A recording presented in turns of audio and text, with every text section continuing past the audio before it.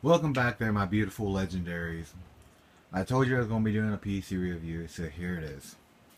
The NZXT Phantom case, that is it. No special model name to it. You can find that on NZXT.com to find this case. It's around $110, not a bad case. You can buy the additional side case with the plexiglass, which I will be buying eventually when I get the money.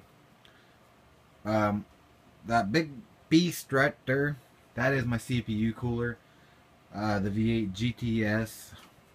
It is a beast, and it was a pain to install. I might install the raw footage of the PC build, but I haven't fully decided yet. Well, I might just fully disassemble this PC and build it, basically.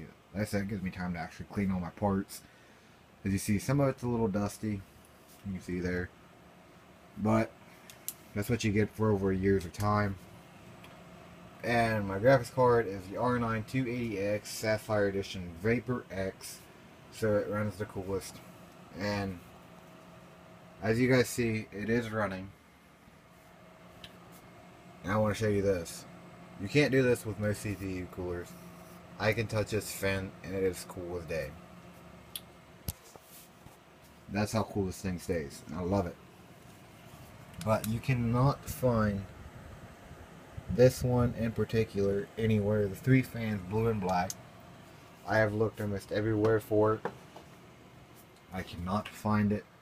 And I'd love to have two of them. But I have what I have, and it does the performance that I need. My power supply, also known as the PSU. It's the LIPA. It's 1,000 watts. It runs the card. That power supply can run me a Crossfire card if I'd find the exact replica of that one.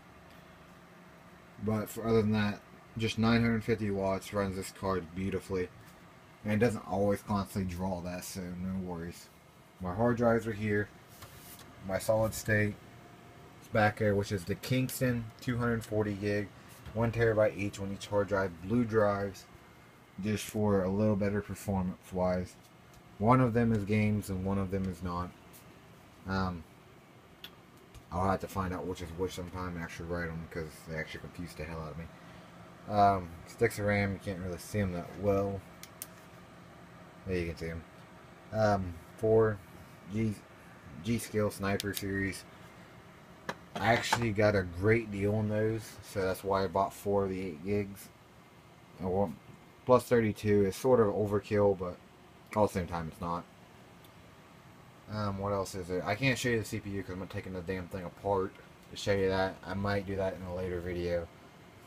I'll be rebuilding it because I do plan on water cooling this completely and getting rid of that fan and putting the fan up to the side sometime for maybe another later build. So this is basically a small PC review, not very long, not a whole lot to it. Like I said, most of it is all into the Windows itself, but the keyboard, of course, is the TT eSport backlit. I have 6 of the T function keys here. I have multiple keys up in here to change colors and whatnot. I can lock the Windows key there so I don't press it by accident by any gameplay. And I only have 3 colors, blue, purple, and red. But the purple, I'm pretty sure I can make it into a light pink, well, a darkish pink, but that's about it. My camera is there. It is a C270 Logitech. I think that's the one it was. It's not real expensive. It only records in 720, so my headset stays here most of the time unless I'm gaming. But that's just the stand I bought. Was on eBay for like $5. Not a bad deal. Holds pretty well. The only bad thing is it falls over quite often. Just by the easiest movements. Controller, Micro Xbox 360 controller. Not really all that bad of a controller. I paid $34. The only thing wrong with it though is that quit working on me. Yes, this is the beauty. And yeah, I have one giant fan up here. It's blowing in. The fan blows out. These two fans blow in onto the hard drive. And the power supply is blowing up and back out, so it is less heat in the case, and all the heat is being extorted out of it. This has two fans on it. Both of them blow inwards on top of the heat sink down the middle there, keeping the CPU at its coolest. I think Fahrenheit wise that I can really remember, the CPU doesn't get any hotter than maybe 80 degrees.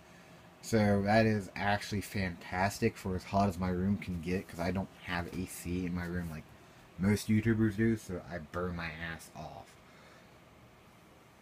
Yes, I will go maybe into a more detailed video later on when I disassemble it and when I can water cool everything. But other than that, I hope you guys enjoyed the video. If you did, hit the like button. If you didn't, hit the dislike button. You guys know what those buttons are. Share the video with your friends, your enemies. Just hit the share button. Let's show some love to this channel. Help grow it so I can help grow other YouTube channels. And be sure to show Shots of Patron some love down in the description below. So let's see what we can do, y'all. Let's get it done. Legendary out.